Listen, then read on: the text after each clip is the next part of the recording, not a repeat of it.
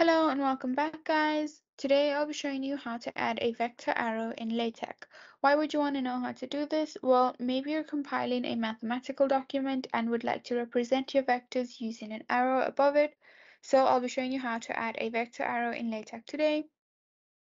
Check out the video description as I'll try and leave written instructions there.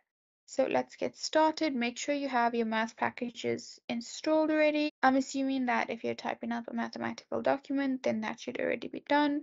So I'm just going to start. Typing my equation basically. I'm just going to use the gather function because I prefer using that for equations. So to add a vector arrow to whichever symbol that you would like, it's actually really easy. You use the vec function.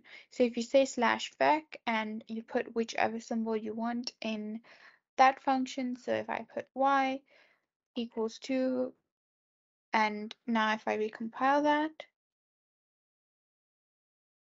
as you can see over here, the arrow that insinuates the vector symbol is added to my alphabet Y here. And that's basically it. If you wanted to know how to add a vector arrow in LaTeX, this is the easiest way I know how. And if you know of another way, then leave a comment below and make sure to subscribe for more videos.